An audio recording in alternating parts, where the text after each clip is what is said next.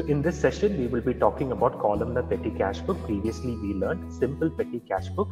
We saw that simple petty cash book, it is very easy to prepare because you just have to make it one single column. But you also have another type of columnar petty cash book where you have different columns corresponding to different transactions. Here what happens is the petty transactions would get categorized and then it would get recorded. So in that note, let us work out a numerical, and the question goes like this.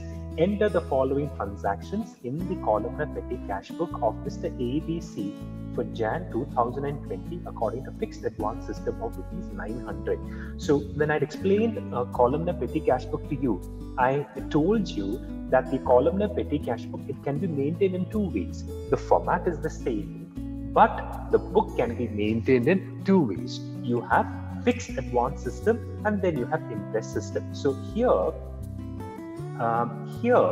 we would be learning how to prepare according to fixed advance system. So I want to remind you one more time, columnar petty cash book and analytical petty cash book, it is the same. It is the same name for the same format or the same type of petty cash book that gets maintained. Okay, so it's one and the same. It is just that two different names that have been given. So in that note, let us quickly work out this numerical. Let's prepare the columnar petty cash book, and I'll also explain now the format for you here on the board. So here in columnar petty cash book, what happens is that you have different columns for different petty transactions. Unlike the simple petty cash book, what happens over here is you have different columns corresponding to different petty transactions. So I'll explain the format and then we could start solving the numerical. So here the format is very much similar to that of the simple petty cash book. So here we have amount received, then we have the cash book folio. Amount received, whenever you get any amount of money from the main cashier, that gets recorded over here. Then you have the cash book folio. Cash book folio, whenever the main cashier gives you some money, the amount gets recorded over here. You have date, then you have particulars, then you have voucher number. So whenever you carry out any transactions, you would be using voucher number to record the reference number. Then you have ledger folio, and notice here you have total. Okay, so I'll come back to this and I'll explain to you in a while.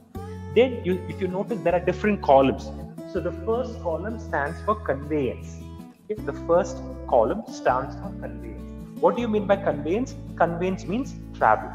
Okay, conveyance means travel. So any travel petty expenses you had to buy bus ticket, you had to pay for auto, that gets recorded under conveyance column. Then you have stationery. So any form of stationery that you buy, you bought pen, you bought pencil, you bought eraser, you bought sharpener, you bought paper clips, that gets recorded under stationery. Then you have postage. You bought stamps, you bought envelopes, you bought inlets, you sent telegrams, any kind of that gets recorded here under postage. Then you have miscellaneous column. So any transactions that you cannot fit into any of these columns, that gets recorded into miscellaneous column. Now also, one more very important thing that I want to stress out over here is that we do not have fixed columns. Okay, so the format of analytical, the format of columnar petty cash book is not fixed. It varies from organization to organization. What happens is the columns for recording these petty transactions gets decided based on the frequency of a transaction. So if the organization realizes that they have a certain type of petty cash book which is recurring in nature, which is happening frequently, then they will have a separate column for that. Okay? So here, what happens is, before this business, we have conveyance, we have stationery, we have postage, and then we have miscellaneous. Now, irrespective of all the amounts that you record into these columns, the total you will have to write in the total column. Okay, so it can so happen that you can have multiple petty transactions on the same day. Okay, you can have multiple petty transactions happening on the same day. So that gets recorded in the total, that gets captured in the total. So let's say you had conveyance and stationery together, you will total up and then you will write up the amount over here. So this is how we go about maintaining columnar petty cash book. Okay, this is how we go about maintaining columnar petty cash book. Now, I had already explained to you, columnar petty cash book can be maintained in two ways. You have fixed advance system, and then you have the interest system. So we are learning how to prepare according to fixed advance system. What happens in fixed advance system is every month fixed amount of money will be given by the main cashier to the petty cashier. I'll repeat, in Columnar Petty Cash book, what will happen is every month fixed amount of money will be given by the main cashier to the petty cashier. So if you notice in this particular question, the fixed advance amount has been mentioned as rupees 900. Okay, so here the fixed amount of money has been mentioned as 900. So what happens is every month, irrespective of the petty transactions, the petty cashier will be receiving 900 rupees from the main cashier. Every month, irrespective of the transactions that happen, the petty cashier will be receiving 900 rupees from the main cashier. So that is what is fixed advance system. So towards the end of the numerical, you will understand this particular proposition a little better. Now let's go about entering the transactions according to the question. We are preparing this for 2020, and this is for Jan 1st. So on Jan 1st, what is happening is fixed amount given by cashier rupees 900. So how do we capture this? We capture this as 2 cash. Why is it 2 cash? Because remember, petty cash book is also real in nature. Debit what comes in. So here cash is coming in, so it is 2, and then amount received column, it is 900. Okay, amount received column, it is 900. Okay, so that we have recorded in the amount received column. Now let's move on to the next one. Jan 2nd. Jan 2nd, by wages. Okay, by wages. And by wages, how much is it? It is 60 rupees.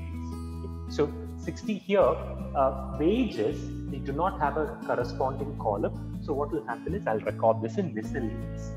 Okay, I will record this in miscellaneous. Miscellaneous at 60, and then total also I'll mention it as 60. Now let me look at the next one. Stationery purchase. So Jan 3rd, by stationery, and the amount is 25. So stationery 25, total 25. Next, rail ticket expenses.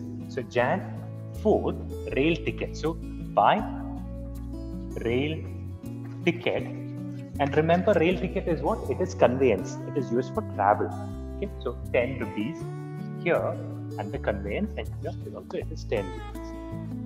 Then 5th Jan 5th, by postage. Postage expenses by. So by postage, and this will get recorded in postage column. Okay, this will get recorded in postage column, and 50. And then here it is 50. Okay. Then next is ink. Jan 6th, ink. So ink is what? It is stationery.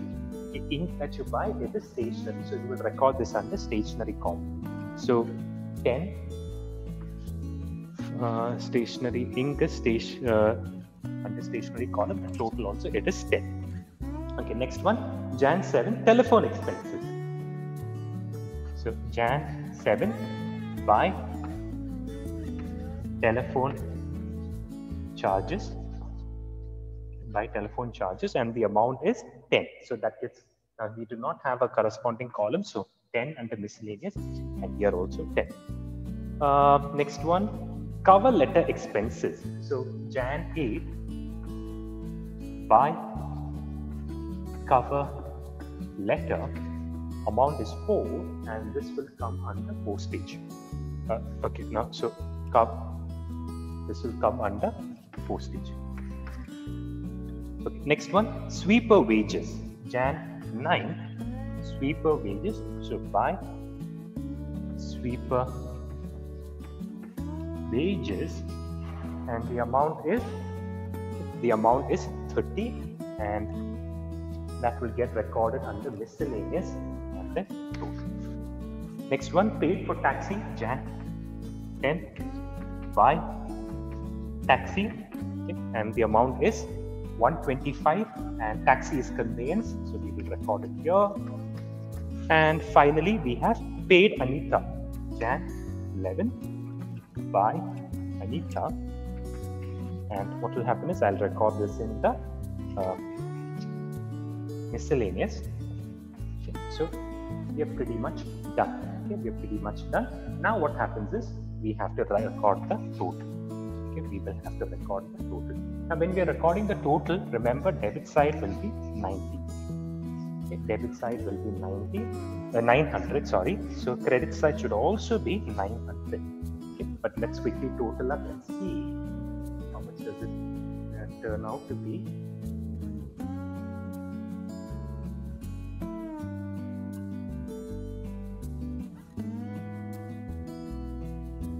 Plus 25 plus 10 plus 50 plus 10 plus 10 plus 4 plus 30.